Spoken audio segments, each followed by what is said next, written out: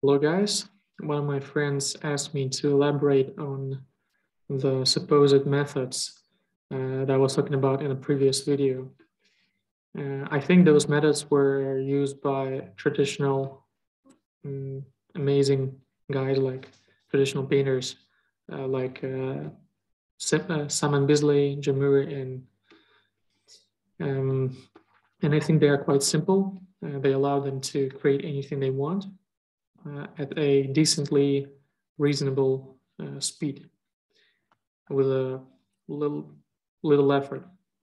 What I think these guys were, and I've practiced a little bit before recording this video, so that I can show you what I was talking about or what I'm about to talk. So here we have a sketch, quick pen sketch, ballpoint pen. And then I took a picture with my phone, uploaded it in the Krita here. I use Krita because I used to use Photoshop, but now I use Krita because I don't know. I don't remember exactly the reason why I started to use it, but I kind of enjoyed it over the years, and I don't want to go back to Photoshop anymore. First of all, it's free, it's easily customizable and stuff like that. I'm sure Photoshop has even more features, is less laggy because Krita always lags on you. You can destroy a save file and stuff like that, so you have to save pretty often. But nevertheless, I don't want to go back. Okay, never mind. So the method itself is pretty simple as far as I understand.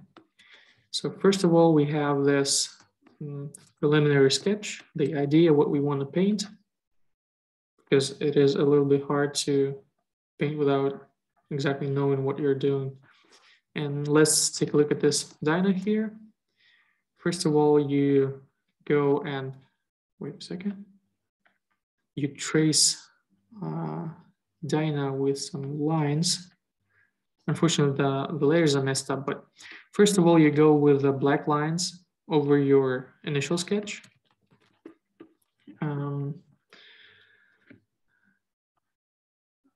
After that, you go with a wash. Sort of messed up here. Maybe we should take a look at something different. Maybe not the dyno. Let's see. How about this guy here? This guy. It's the weird little character. So first of all, we got lines, just to make things more clear, to establish shadows and stuff like that. Then you go with wash. This is the wash is a semi-transparent color put on top of the black lines. Semi-transparent. In this way, you can adjust the black lines that were there initially, like here. You can go over, adjust them, make them less contrast, or leave them more black, whatever you want, whatever you feel is necessary. And at this point here, you establish the chaotic details. You see, you can kind of already see the features of the face because there were none there before. It's clear, like white canvas. And after that, you can already kind of see the details, but those lines were so quick and easy and so effortless. But nevertheless, they serve as a foundation for further things. And then you go with colors plus highlights. This is more opaque color that goes on top of the wash, basically. And you go with highlights on top. And then you fix the outline.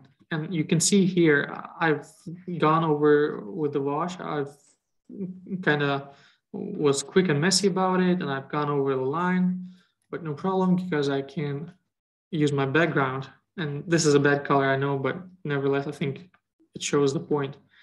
It corrects the line here. Sorry, corrects the silhouette here, however I want. If I want to make it like this, then there I go. And gives you background.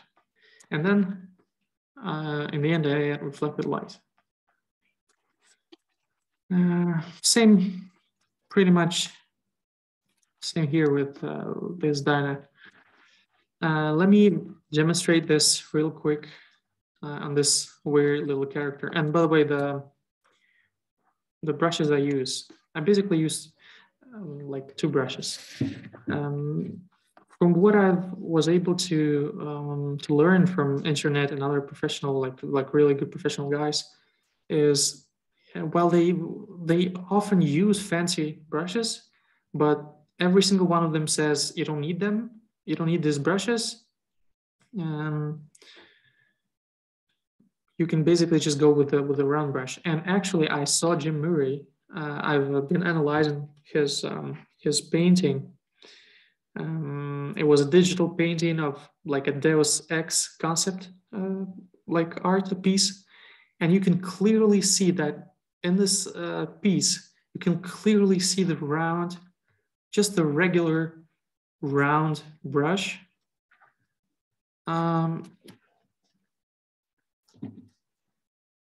That he used, which just like the most basic regular round shape of the brush, that was like eye-opening for me. And the art was very good, but the brush was just a regular round brush. So, and by the way, Jim Murray often uses soft brushes, like round and soft brushes. So I feel like soft brushes are more for like professionals. They create like more polished look. For guys like we are, like for us, non-professionals and like just regular guys, I think the hard-edged brush is the best. Maybe it doesn't allow for the best polish, but I mean, it gets the job done better than if we were to use this soft brush. Leave this soft brush to the pros, basically. All right, so my brushes are like the most used brushes. Combined at number 5 is my inking brush. So hard edge, round, and no change in even no change in the size with pressure. I used to run in other brushes, the ones that change the size based on your pressure, and those kind of brushes are best for like quality lines. Let me see, where is it? By the way, Krita has some really awesome brushes. Like the most basic brushes are amazing, really. I've just tried them a couple of times. So this kind of brush will give you a really good line work. Maybe if you're focusing like on like maybe black and white picture like this, but I prefer to use my like ballpoint or gel pen brush. It gives kind of mechanical look to the picture. Maybe not as interesting as this might give you, but it still kind of works. For now, I'm using only this brush for my lines or for like opacity stuff, like full opacity. And the second brush I use for coloring is this semi-transparent flatter brush. So I use this for color. And this one is quite, how do I put it? It doesn't take much pressure for it to fully cover, like to work on full opacity. It's very hard with this brush. It's very hard to make this semi-transparent washes because I've set it this way.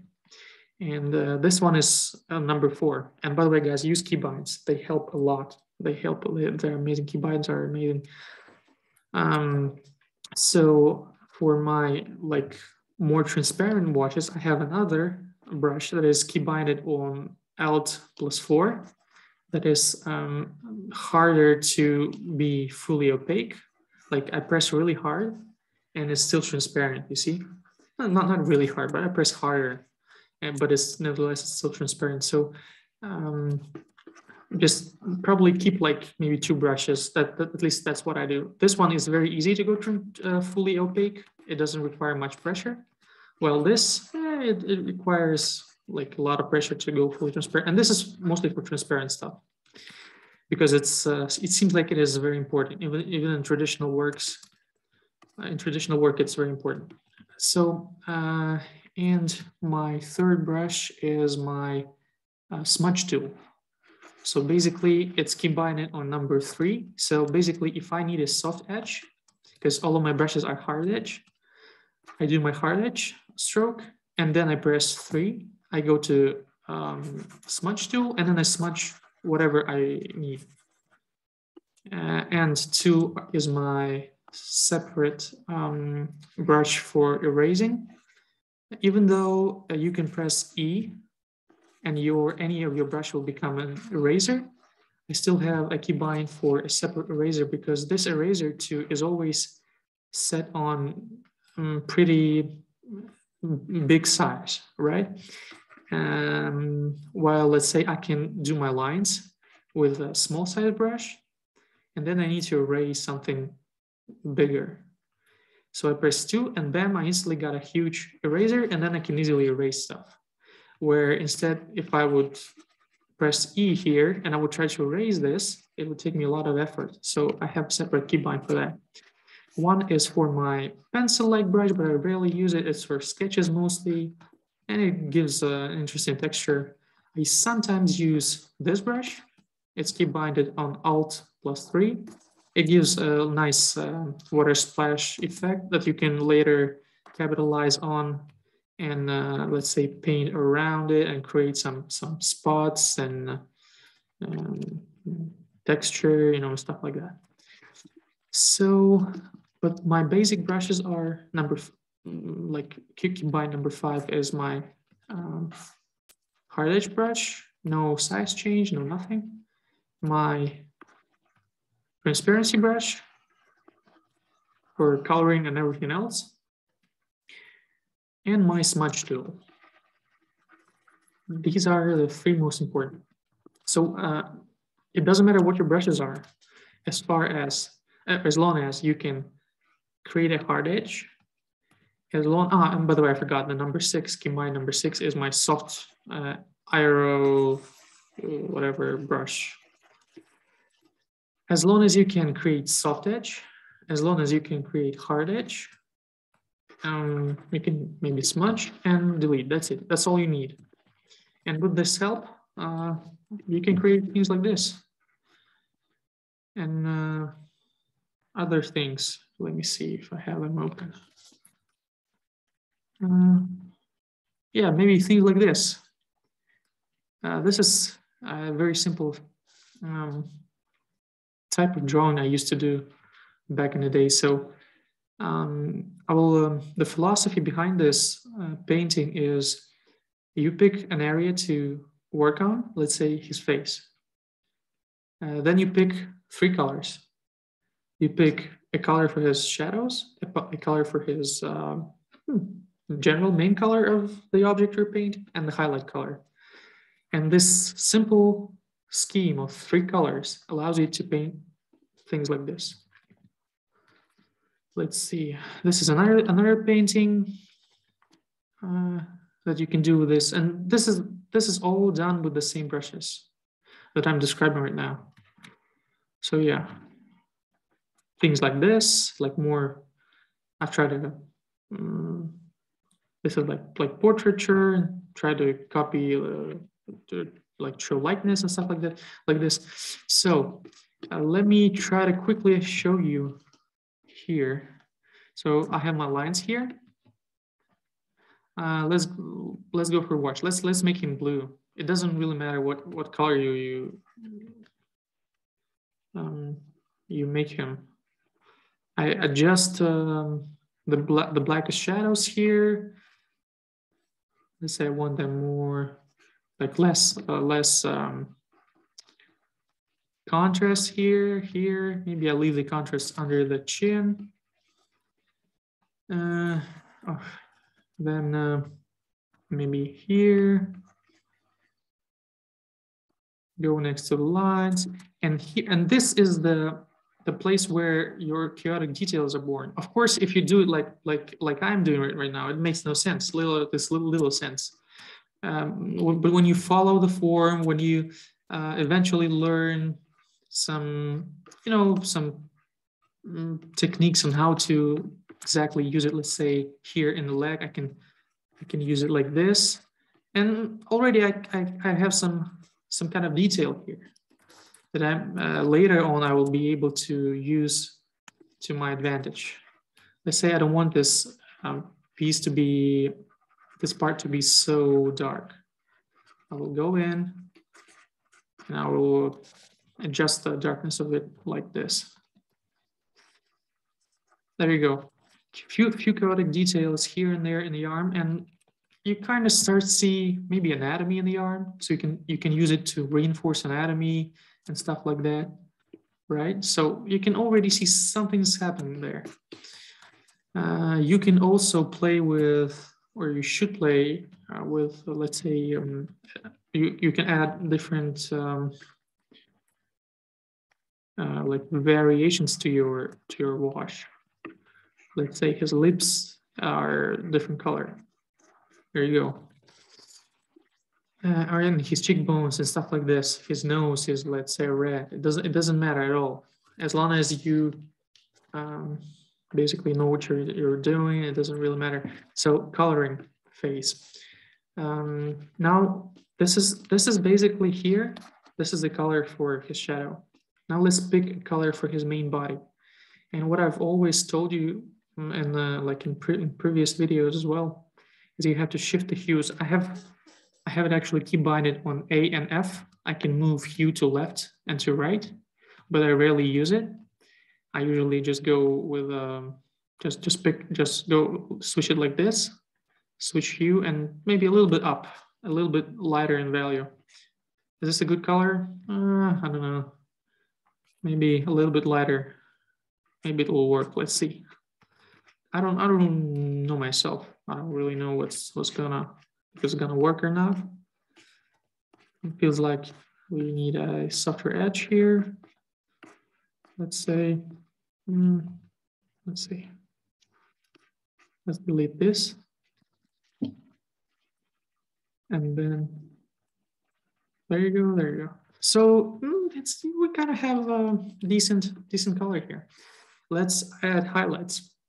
Let's shift the hue even more and go a little bit up. Let's see what happens. Is this a good? No, it's not enough value. It seems like more value will be better, will work better here. So highlights are usually soft, unless the body is very like metallic and stuff like this. There you go. We have a little highlight already here. Let's put it here and here. It kind of works. It's not terrible, I think. And let's go for highlights for like the widest spot. There you go. There we have it, like a stomach. And of course, I did it very fast and not really careful. But if you do really careful and like just like if you pay more attention to it, then you'll get something like here in the face. You see the color is weird for this dinosaur, but I made it intentionally. And this guy here, I also made it like intentionally weird color just to show you that it's possible, basically. And here I messed up the values, I think, because let's say I think it will work way better if I would leave more black in here. Maybe at this stage, if I'd leave more black in here. But you got the point. You should pay attention to it and just figure it out this way. Do I need more like a value here, or maybe I don't need it at all? You know, maybe it's a smooth surface. So then we can go with background. Let's say yellow background. You see how I was not very careful here and got out some of my wash to the white surrounding the lines. So I just fix it real quick like this with my background, fixing the maybe not really carefully done lines. So this method is really good because you always come back and fix. You see that? You see that not really careful line? So I go ahead and fix it. And you don't waste time like painting really careful lines. You just go after and fix it. And I feel like it's way better this way. And finally, you just go all over the body here. And finally, let's go with the reflected light. Let's say something like a green here. Reflected light. Let's make it really harsh. You see this brush set that I have is not really flexible. It's sometimes you have to kind of figure it out. Sometimes it's not very easy to do stuff like this. You have to go really small and maybe for a sharper corner here, you see this corner is rounded like this. So basically this is it. This is how you do, and this is how you apply it. You just repeat the step for every single for every single object. The object, let's say, the object is like tail. You pick the color for tail, you go with a shadow, you go with the color of tail, and then you go with a highlight, and there you go. And you repeat this step for every single object, and there you have it. All right, hope this was helpful. See ya.